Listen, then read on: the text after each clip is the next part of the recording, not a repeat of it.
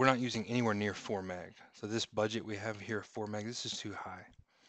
So let's, and we don't need it. We don't need to send any more than we need to, is the thing. Because I have unlimited internet outbound on 2 different providers. So it's okay for me. I can kind of set it to whatever rate I want. However, most people do not have that, and a lot of providers will charge you money if you go over like 200 gig or something. So you might want to set this as low as you can get it. So let's see how to do that. So we see here that we're not hitting,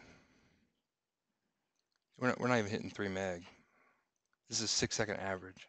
Each point is 6 seconds. So over a 6-second period, we're not bursting, or our average bits per second rate is not over 3. So let's set it to 3200.